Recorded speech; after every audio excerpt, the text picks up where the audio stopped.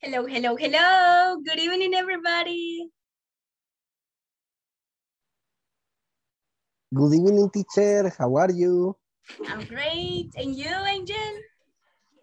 Fine, thank you. Excellent. Very good to hear you. Good Thank evening. you. Good evening, Eva. How are you? Hi, nice to meet you. Nice to see you, honey. Very good. Excellent. Excellent, Evita. Very good. Let me go with Kenya. Hi, Kenya. How are you? I'm fine. And you? I'm great. I'm happy for you guys. Today you finished level. Yay. Yeah. No more mis arévalos, dígame, Kenia. Por fin ya no más mis arévalos. All right. No, tampoco. Okay, excellent. Yeah, guys, I'm so happy for you. Estoy bien contenta por ustedes, everybody. Terminar su level.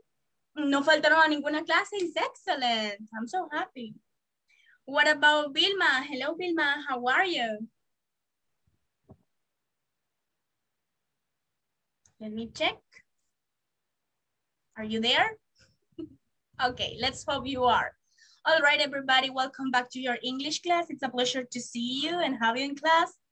Today, we're going to finish with the exam, all right? Vamos a terminar las últimas dos partes que teníamos del examen. Que I imagino que ustedes ya lo finalizaron, right? Ustedes son unos estudiantes excelentes. Y ya la mayoría de seguro lo finalizó.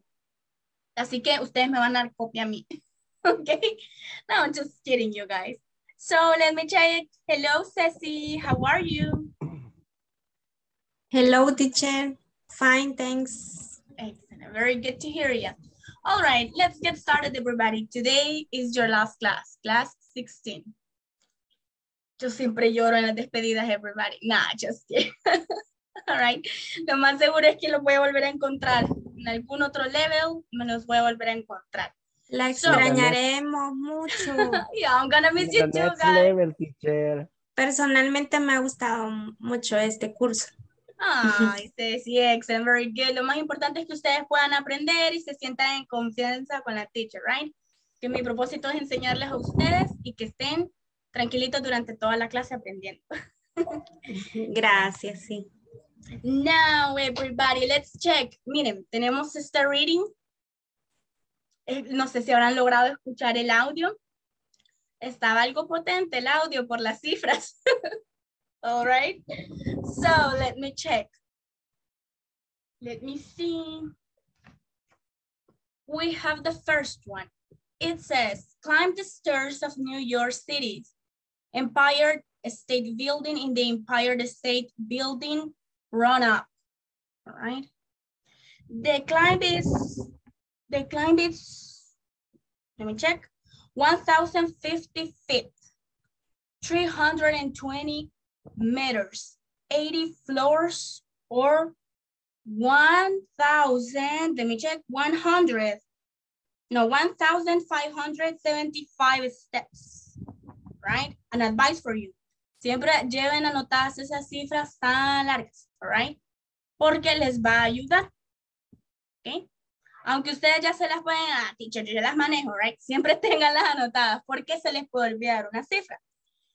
Then we have, let me check. Dijimos 1,575 steps. Winners can reach the top in just 10 or 11 minutes. Can you? All right, aunque ustedes lo van a leer, no se preocupen, no se pongan nerviosos. Don't be nervous. I'm gonna help you. Yo les voy a ayudar, all right, con las cifras. Lo que quiero es que empiecen ya a leer. No, ya saben leer, everybody. Yo he escuchado sus readings and they are perfect. All right, so let's go. Do I have a volunteer with the first one? ¿Tengo algún voluntario con el primer párrafo? Yo les voy a ayudar con las cifras, así que no tienen que tener ningún temor. All right, Angel, action.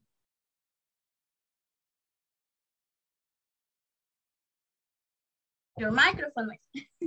Perdón, creo que con el micrófono se oye mejor.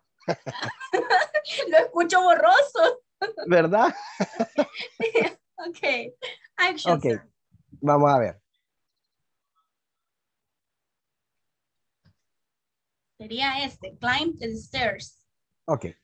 Climb the stairs of New York City's Empire State Building. In the Empire State Building, run up.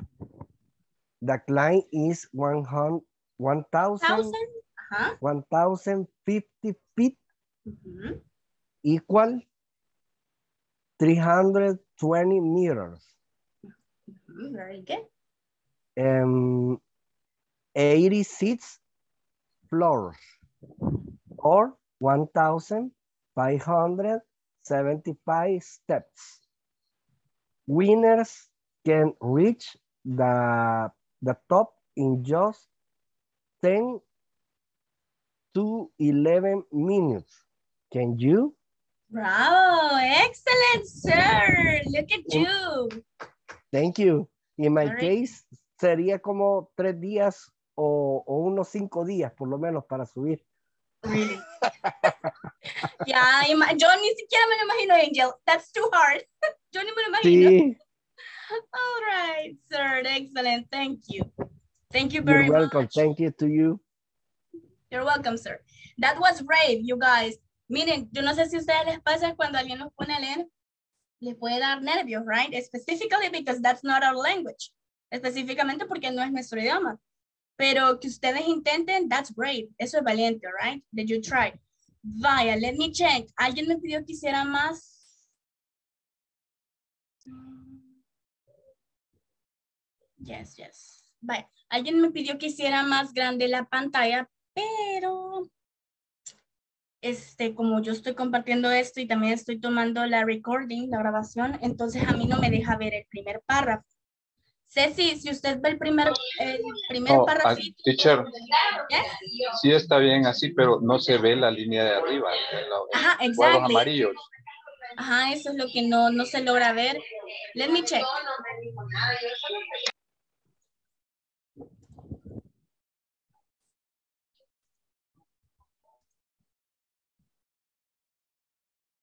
All right.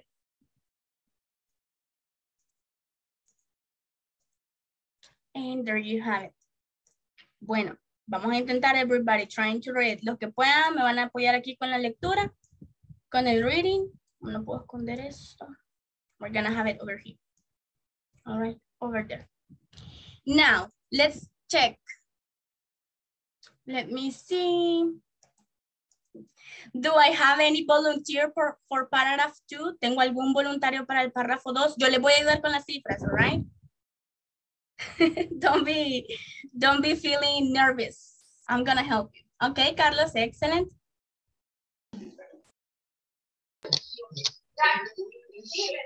Take a 14 days to race across America from the Irving, California to Savannah, Georgia. Cross the entire USA and this.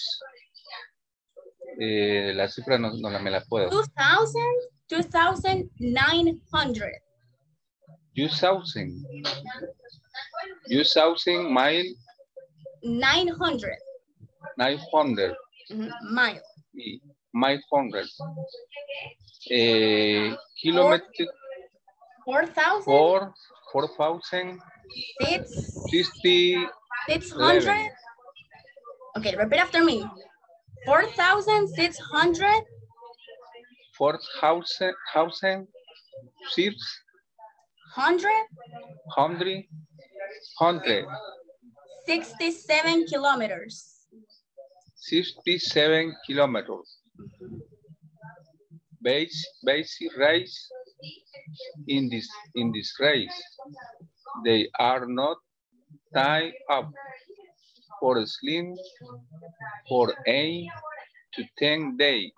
Racing can sleep only about 3 hours each day. Very good, sir. Excellent, Carlos. Bravo. That was great. Right, excellent. Very good. Now, let me go. Do I have another volunteer for paragraph number 3? race on the exciting. Let me see. William?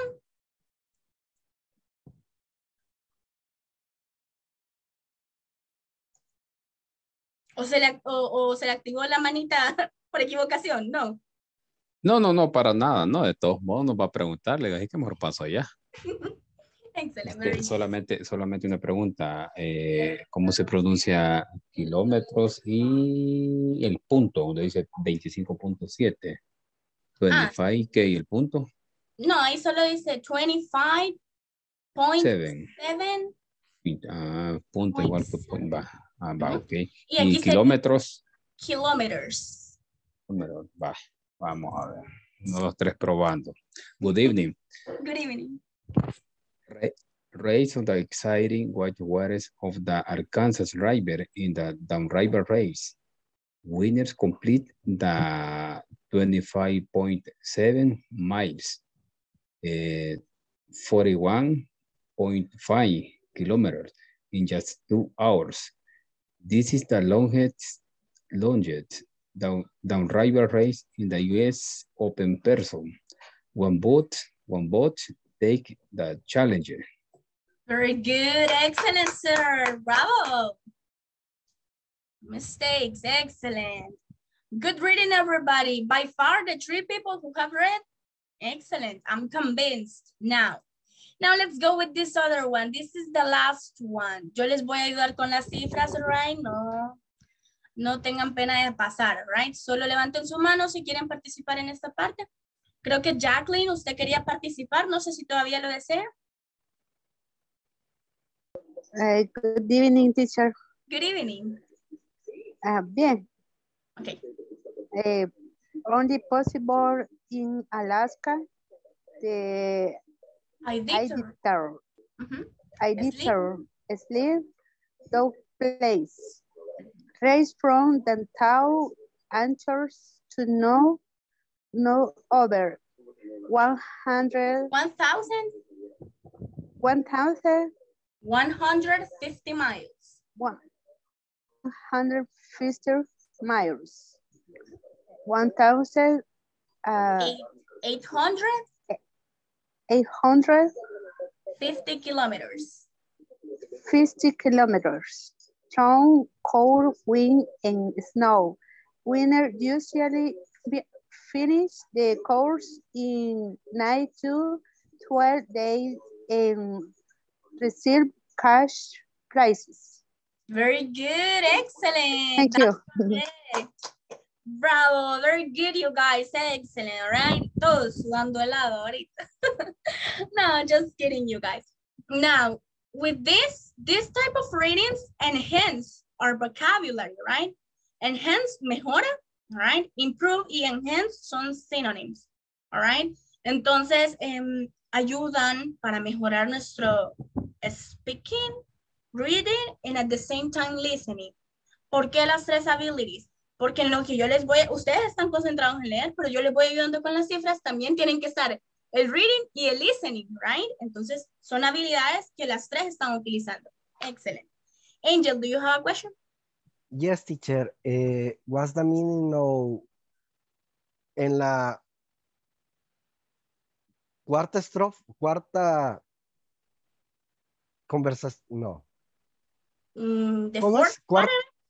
Sí, en el cuarto párrafo, ¿cuál es el significado de lo primero? The editor sled, ¿o es un lugar? The editor sled. Sí, porque está en mayúscula. All right? It's in capital letter. The editor sled dog race. Ese es el lugar que está localizado en Alaska. Ok. Idaho es como un pueblito, right? That's the place. Y lo otro es lo que sigue. Realmente me costó bastante entenderlo. Race from downtown, eso sí que es que la carrera comienza desde el centro de la ciudad. Anchorage, ¿qué es? Anchorage. Anchorage. ¿Ok? Okay. Anchorage. No lo pronuncie como ch. Es como Anchorage. Anchorage. Anchorage. Exactly. Ok. Let me see. Quiero ver si no me estoy equivocando. Anchorage. Let me check, Angel. Porque yo creo que es una cosa, pero quiero asegurarme. Ah, es una ciudad de Alaska. Ah, ok. All right, To Anchorage. none other. It's another city. Y son otra ciudad. ¿Sabe cómo lo puede reconocer siempre, Angel? Porque comienza con capitals. Capitals es mayúscula. Ok, thank you. Y none others, imagino que es None. una cima. None other. No. No, ahí solo sería no. Cuando No. ve el over es porque continúa con la cifra. Ah, ok. Exacto. Entendí. Va desde Ok, thank you. Anchorage, va desde la ciudad de Anchorage hasta Nome. Hasta none. Exacto. Y esa es la cantidad de millas que saca haciendo ese recorrido. All right. Excellent. Perfect. Thank you. You're welcome, sir. Very good. Yeah, it's cool. It's really cool. The amount of time that they spend doing those things, right? Those sports. Es increíble la cantidad de tiempo que ellos pueden invertir haciendo esos deportes. But they are being paid for it. Pero les pagan por eso, so it's cool. All right, everybody. Now that we have finished with the reading, let's move on. Look, I have a lot of practices for today's class. Les traje bastantes prácticas, everyone. Pero nos vamos a ir con lo más simple, right? Con lo que ya vemos ahorita. Abilities and talents. All right, solo les voy a pedir como 2 personas que participen en esta parte. Let me see, Normita, tell me the vocabulary of musical or artistic and technical or mechanical, please. Okay. Musical of artistic. Play the violin. Sing English song. Ajá. Technical, technical or mechanical. Technical or mechanical. Design a web page. Fix a car. Fix a motorcycle. Very good. Excellent, Normita. All right, there you have it. Let's go with the next one. Después de esto nos vamos a ir al examen, a terminar lo que nos falta del examen, right? Y después vamos a continuar con la practice. Tengo simple present, tenemos adverb frequency, tenemos bastante donde sacar conocimiento aquí. Okay, let's go with athletic and other. Damaris Vega, please tell me the vocabulary. Okay, good evening. Good evening. Other, bake a cake, play chess, tell good jokes. Athletic. Play chess, tell good jokes. Yeah, honey, athletic. No me dijo las de atletismo. Excuse me. Vocabulary of atletismo. Athletic. Athletic. Tennis, run. Do gymnastics. Do gymnastics. Ride a horse. Ride a horse. Ride bike. And surf. Excuse me? Surf. Tour. Surf. Surf. Surf. Surf. Okay, surf. Excellent. Very good. Thank you. Now, everybody, I'm assuming you already have this information on your notebooks. You already handled the vocabulary.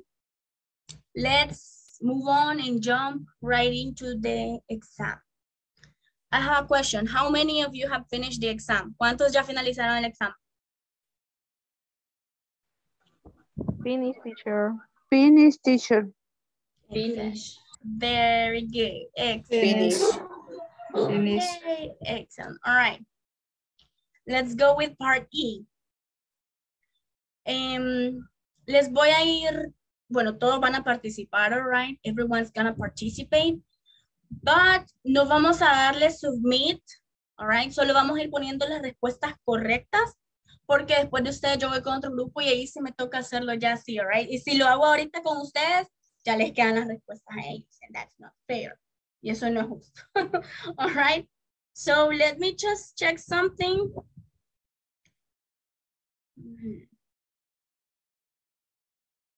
All right, let's start with the instructions. Ceci Hernandez, please tell me the instructions.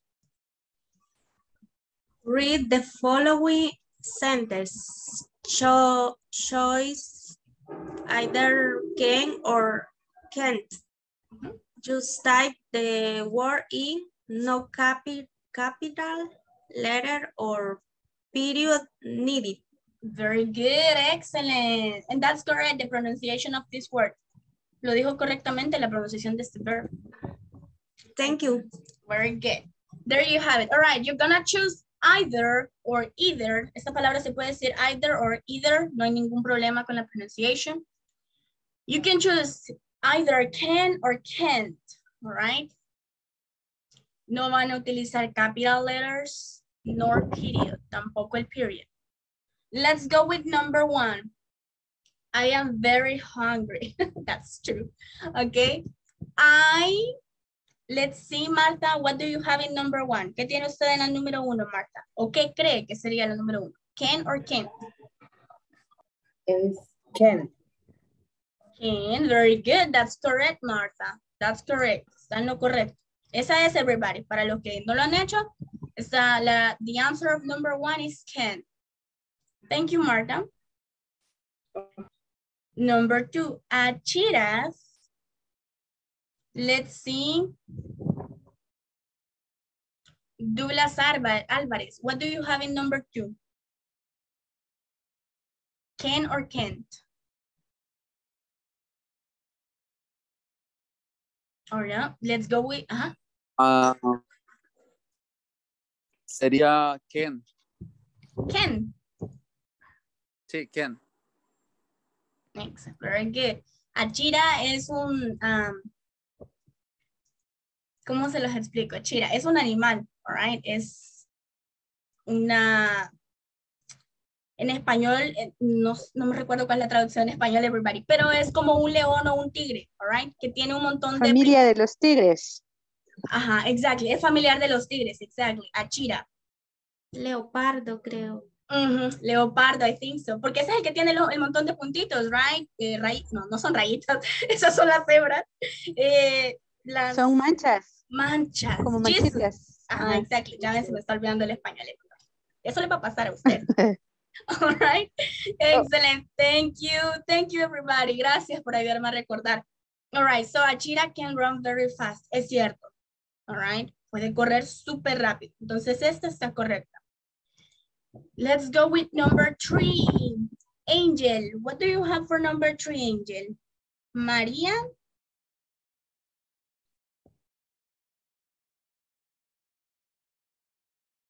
Your microphone, sir.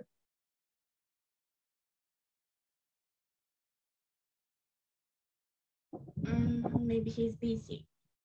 Normita, what do you have for number three? Maria, can or can't? Maria, can you help me? Very good, excellent. Guys, let's pay attention to that one. That's a question. And remember, we cannot create interrogatives in negative, all right? No podemos crear preguntas en negativo.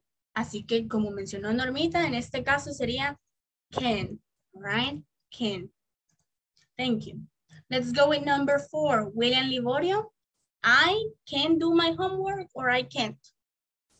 Tiene que ser C-A-N apóstrofe, can't en general, porque dice yo no puedo hacer mi tarea, está muy difícil. Can't. Exactly, that's correct, sir. Very good, can't. You guys creo que in English it's another apostrophe. All right, this one, excellent. Very good, thank you, sir. Justamente aquí miren, it's too difficult, es muy difícil. Esa colita nos hace pensar, esa segunda idea nos hace pensar que es negative, right? Very good, excellent. Let's go with number 5. Arnoldo Castellón, what do you have in number 5, Arnoldo? A baby can or can't? A baby can't. Ah? A baby can drive a car. Affirmative or negative? Affirmative. Can a baby drive a No, car? negative. Yo puedo, no A sé. baby can't.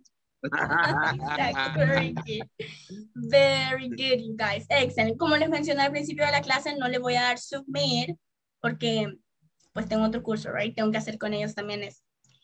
All right, Angel, don't worry. Pero aquí estamos poniendo solo las respuestas correctas, right? No mistakes. Todo lo que ven aquí es correcto y ustedes, si no lo han hecho, pueden tomar los apuntes. All right, biology. Teacher, number 5. El number 5 no dice nada que me ayude a pensar que va a ser negative.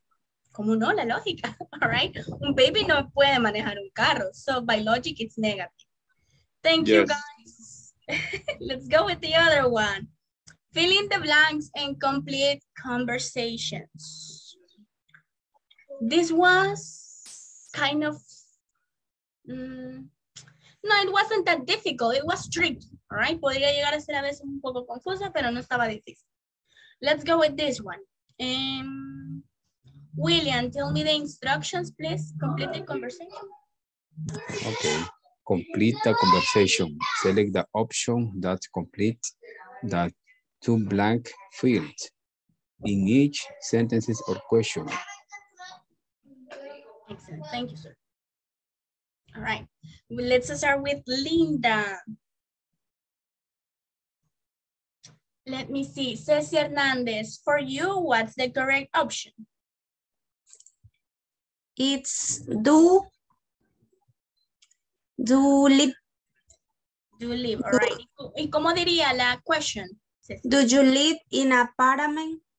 In an apartment, all right. Very In an good. apartment. Very good, excellent. Thank you, Ceci. That's correct, my friends, all right? Cuando lo están haciendo, no se olviden. It's the third option. Es la tercera opción. Do you live in an apartment? That's the correct one. Chris, no. Let's see. Angel, no. No, I don't. I live in a house. Entonces sería don't, yes, don't and live. Very good, thank you. That's correct. Yami, hello, Yami. Hello, teacher. Good evening. How are you? I'm fine. You? Excellent. I'm great. Thank you so much for asking. Okay, you are Linda. Tell me your options.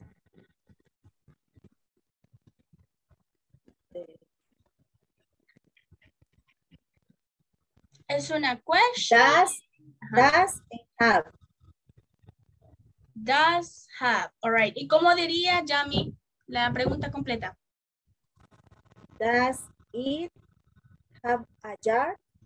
Very good. Excellent. Thank you. Let's go with the next one. Yes. Let's see. Carlita Aleman, are you there? Yes, it.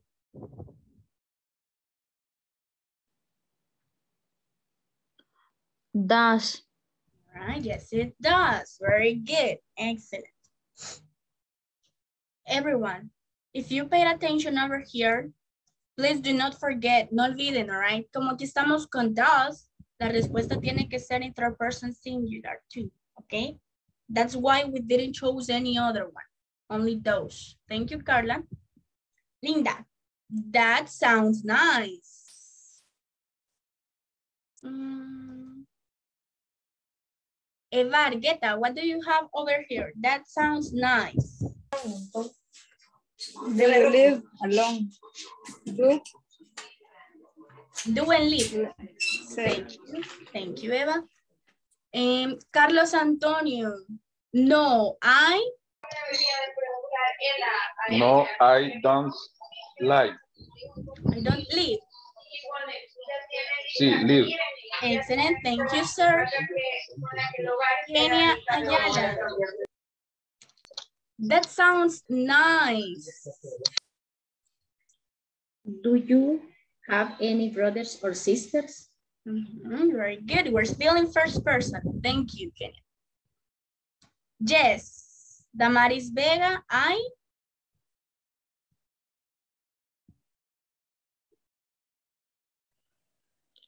Yes,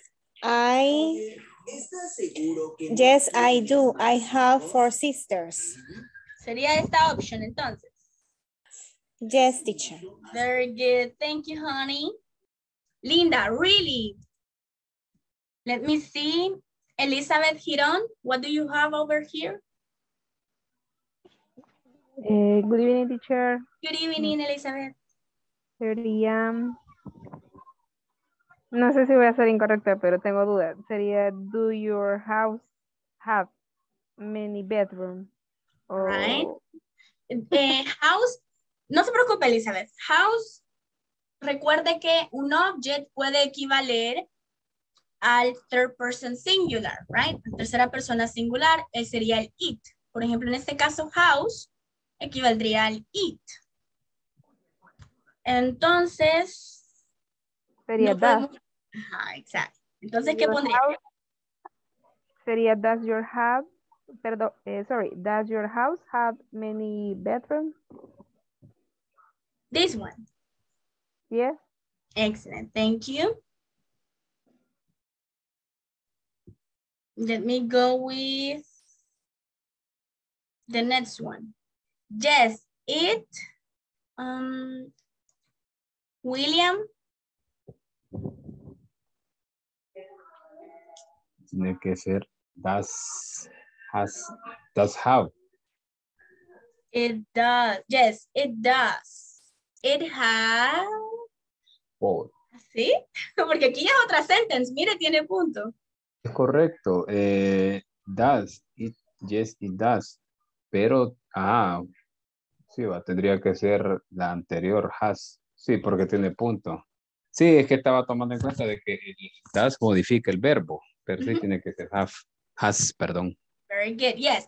Si fuéramos en una oración normal, my friend, ahí no tendría necesidad usted de modificar el otro verb, right?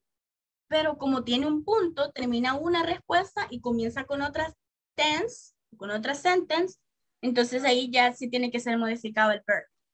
Por eso ponemos does, yes it does, it has 4. Very good, sir, thank you. Oh, this conversation was really long. I keep scrolling down, sigo bajando y sigue habiendo más information. Ceci, what do you have over here, Ceci?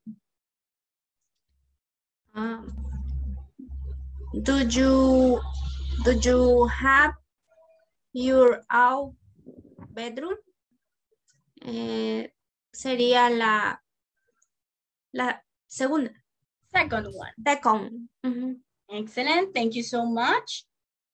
Well, finally, Yami, what do you have over here, Yami? Yes? Yes, I do. Yes, I do. I'm really not. Excellent. Very good. You know what? What are we going to do?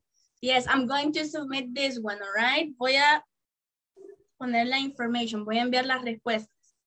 Yay! Excellent, everybody. Very good. No mistakes. Look at you.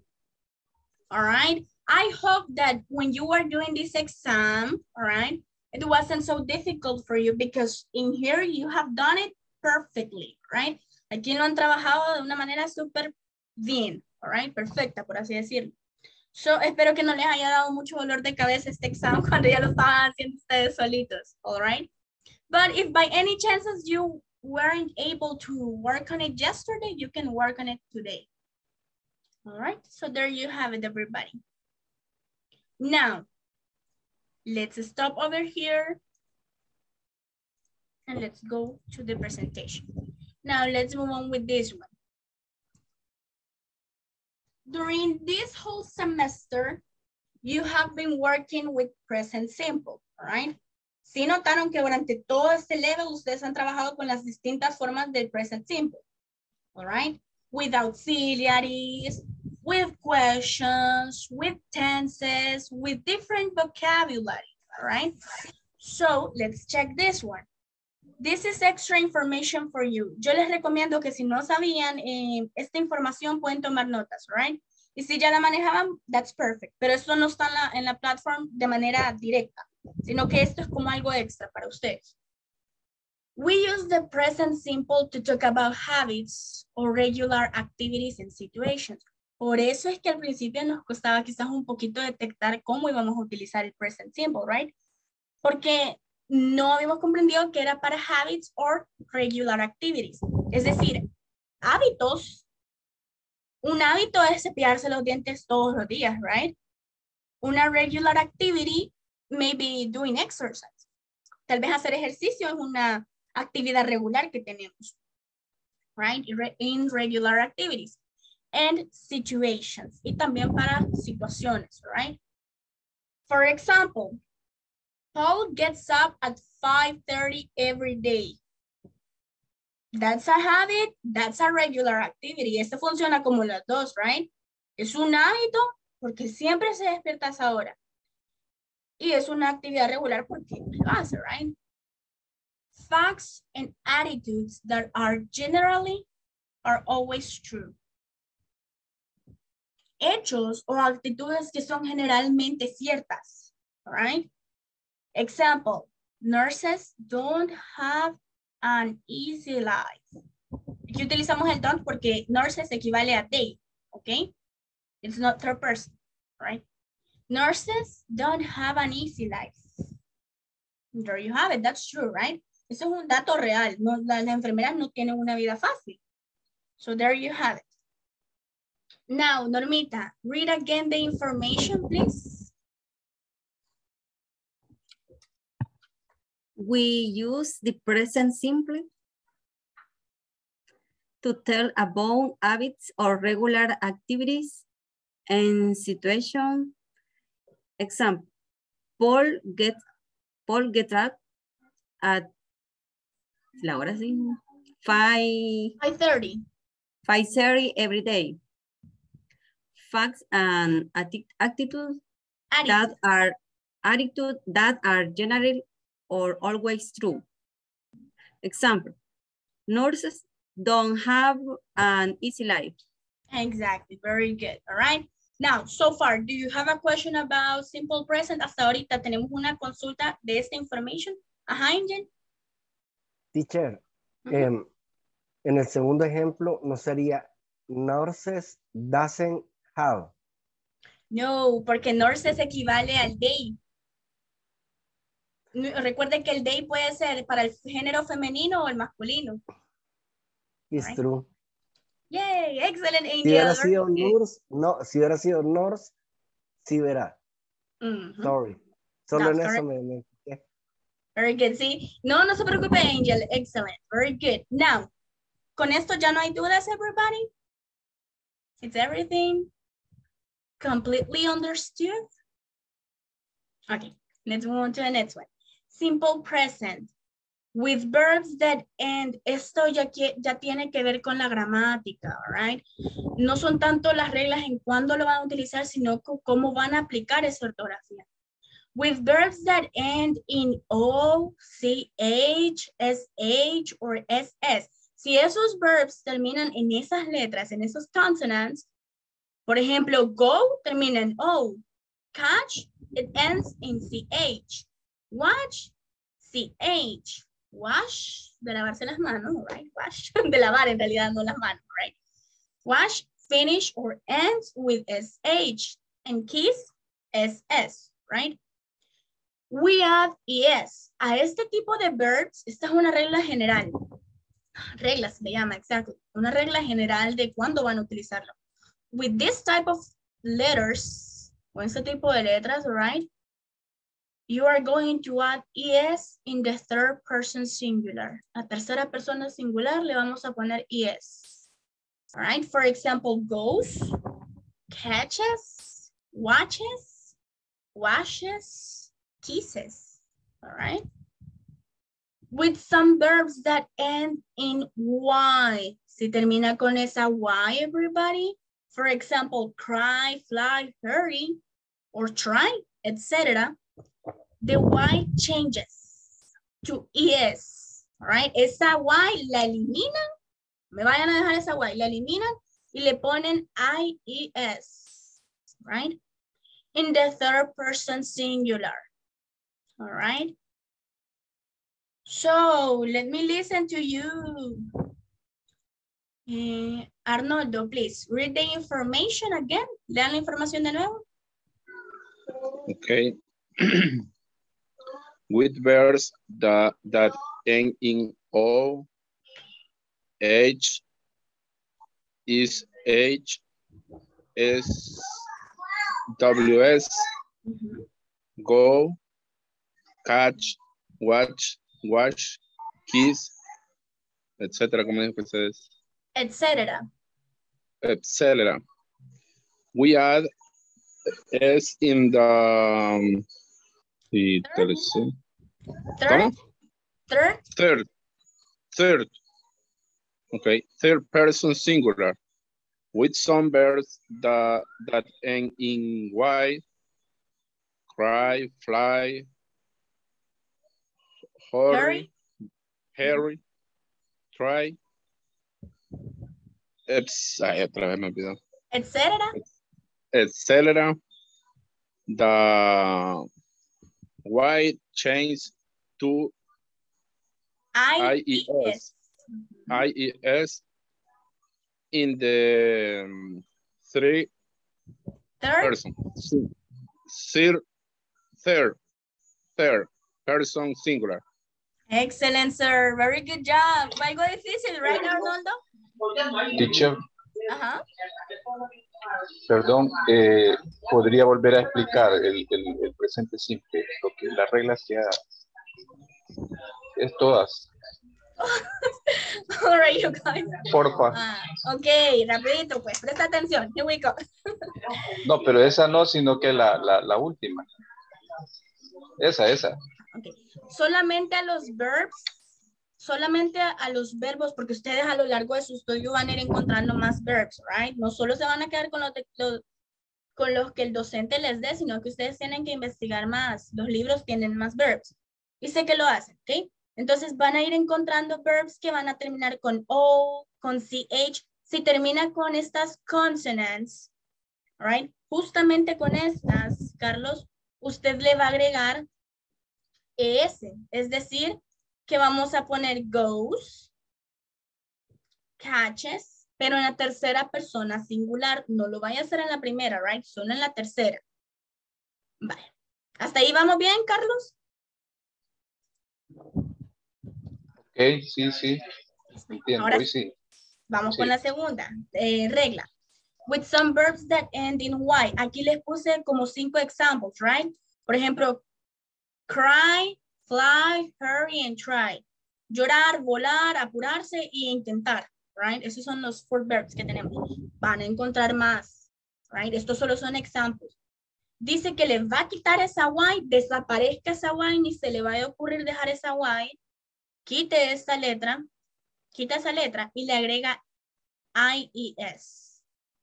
Esa es la que le va a poner, right? Ok. Hoy sí. In the third person singular, en la tercera persona singular, amigo, ¿ok? Al final de los verbos, del verbo. Exacto. Ya le voy a mostrar unos ejemplos para que lo vean. All right, you're welcome, sir. For example, vamos a ver if we can make them bigger. All right. Norma, tell me example number 1, please. The baby. The baby cries when it's hungry. Exactly, that's true, right, baby? Cries when it's hungry. Jamie, number 2, he flies. He flies to Canada every year. Excellent, thank you. Angel Cano, number 3. Anna? Anna hurries every day to catch the bus. Excellent. The bus, sorry. Very good, excellent. And Ceci Hernandez, number 4. Although Maria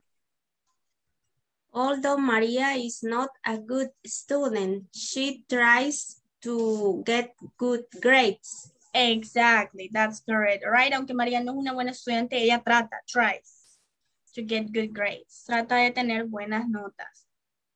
All right, ahí están los examples, everybody. Me encargué que tuvieran los ejemplos justamente con esa Y, all right? Si notan cry, lleva Y normalmente, pero ya en third person singular, bye bye Y, y le ponemos IES, right? Okay, there you have it. So, do you have any questions so far? ¿Tienen alguna duda o consulta? Ahorita es su momento. Una pregunta, teacher. Uh-huh.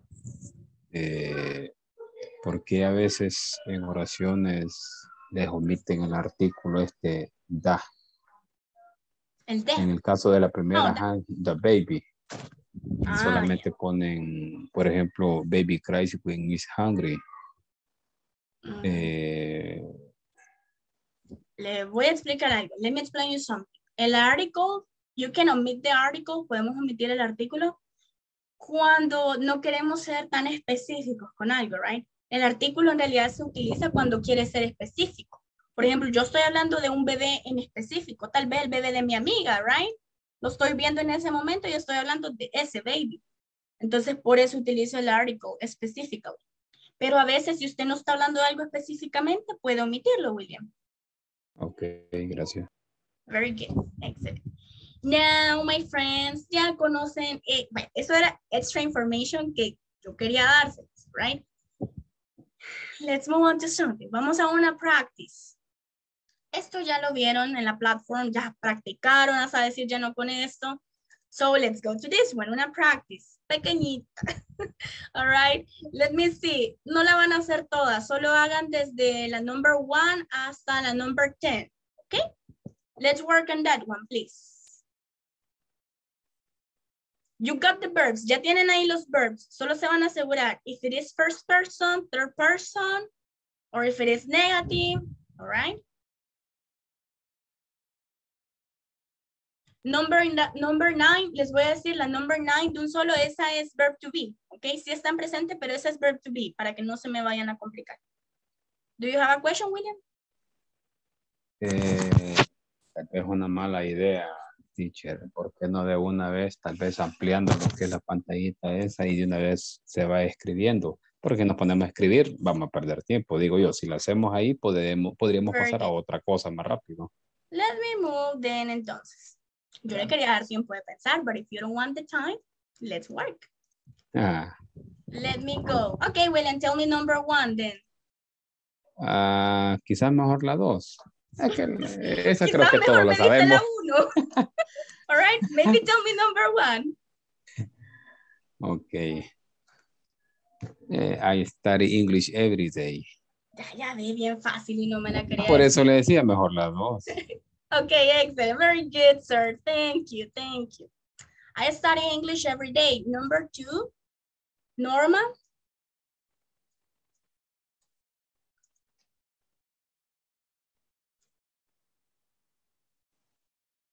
Teach.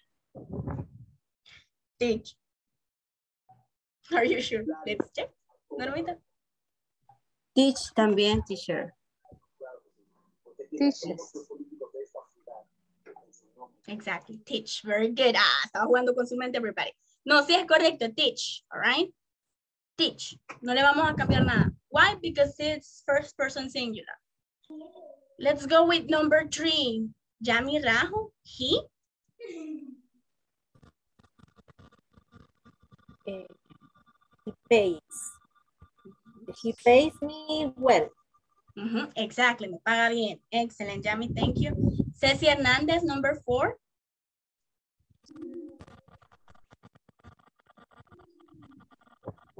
Daniel flies to Paris once a year.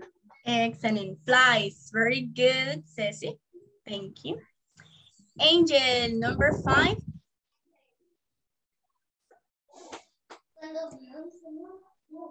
Tengo que hacer malabares, pero ahí vamos. He never does her homework. Exactly, very Teacher, good. aprovechando, solo tengo una pregunta en la tercera. En he pays, no sería, bueno, la ley, no sé si este sería una excepción, porque... Jeez. Pays. Thank you. Yes, it pays. All right, it pays. Let me check, Angel. ¿Verdad? ¿Verdad que sí? Yo No, creo que no, sería es una exception. All right. Aquí sí es una exception, Angel, porque no podemos decir pays. Ajá, All right. pays. Pays. Yes, you're right, sir. Thank you. Very good. You're Sí, esta es welcome. una exception, everybody. Así como, ajá, Angel. Quería decir algo. No, ya no. Thank you. Sorry. You're welcome, sir. Don't worry. Yes, everybody. Así como recuerdan la palabra uniform, all right? Que decíamos que cuando lleva consonant at the beginning, we are going to add a con los artículos, all right? Indefinite articles. Pero llegamos a la conclusión, ya investigando y todo, que como sonaba como una consonant, tenía que llevar el article a. Lo mismo sucede aquí. Hay omissions, all right? Hay omisiones que se pueden hacer. Thank you, sir. Let's go with number 6. Nancy Gutierrez.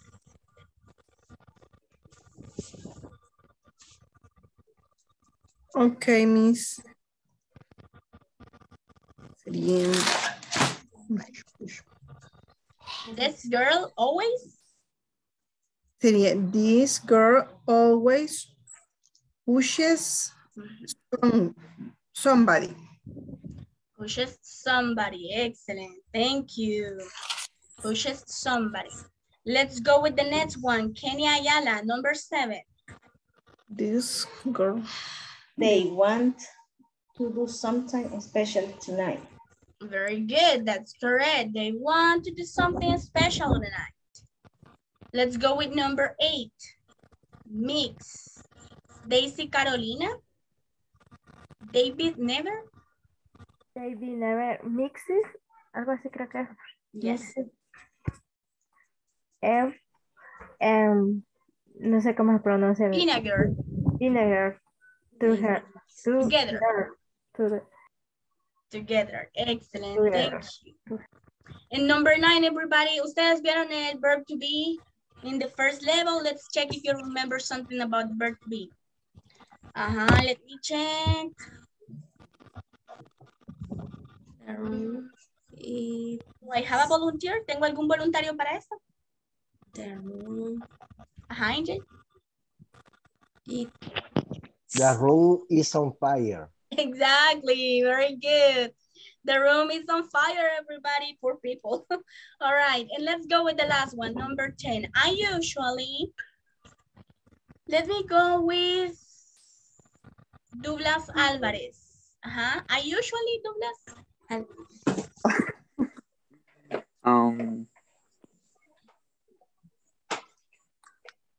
I usually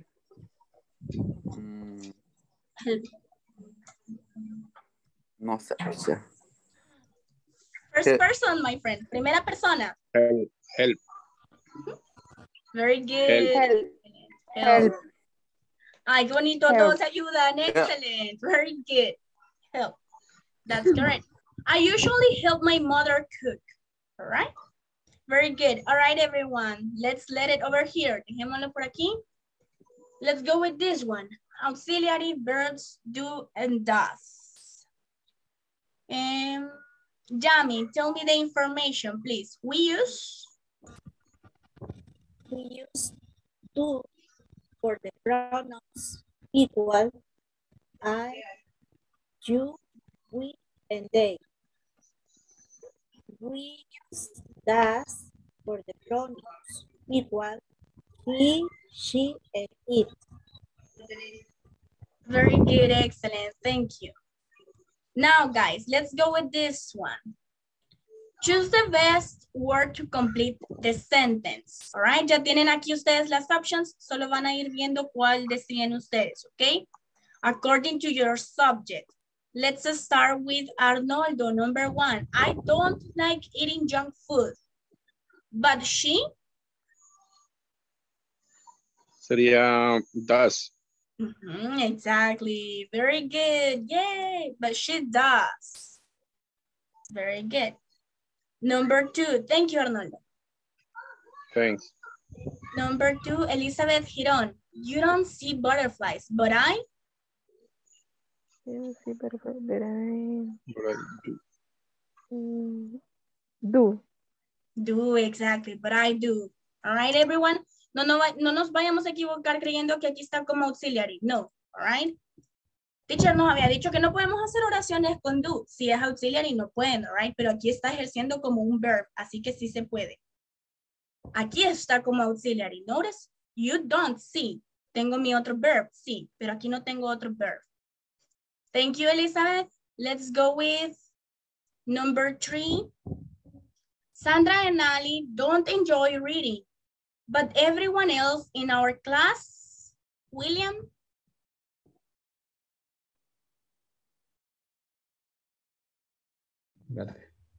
Perdón, teacher, repítame que había quedado sin internet y volví a... Number 3, Sandra and Ali don't enjoy reading, but everyone else in our class? Pero todos los demás en nuestra clase es do. Tendría que ser do. Exactly, very good, do, right? Porque everyone else equivaldría a un they, right? A ellos.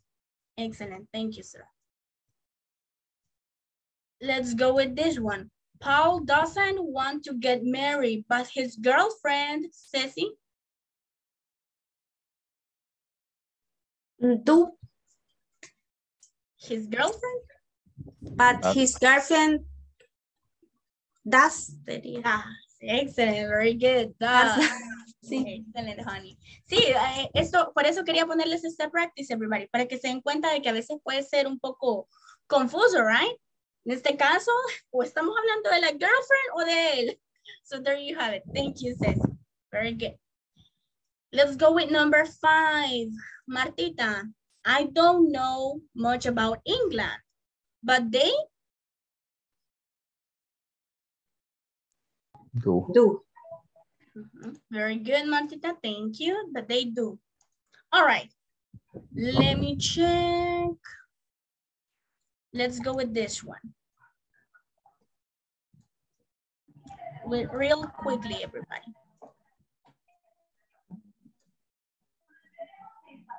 All right. Let's see. Jamie, for number 1, it says complete the sentences. Well, actually, these ones are not sentences, right? Algunas de estas son questions with correct form of the verb. Number 1, Jamie. Do you want to change the pen? Do you want to change the pen? Excellent. Thank you, Jamie. Very good. Let's go with number 2. Angel? Does your son sleep 8 hours a day? Exactly. Does. Aquí no nos olvidemos que iría en capital, right? Very good. Thank you. También aquí va en capital, everybody. Thank you. Nancy Gutierrez, number 3.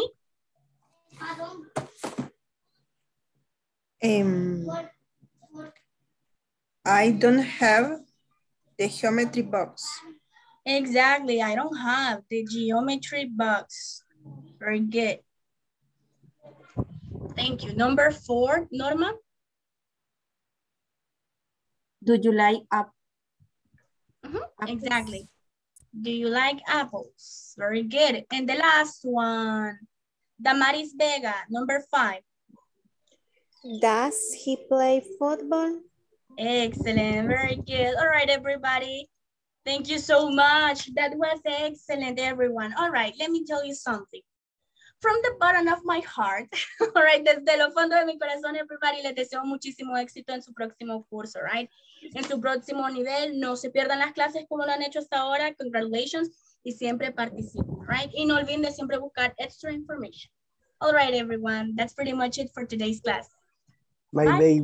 Gracias por todo, teacher. Bye. You're welcome. Thank you. Nice to meet you. Thank you, teacher. Nice to meet you, everybody. Thank you, teacher. Good Bye, night. teacher.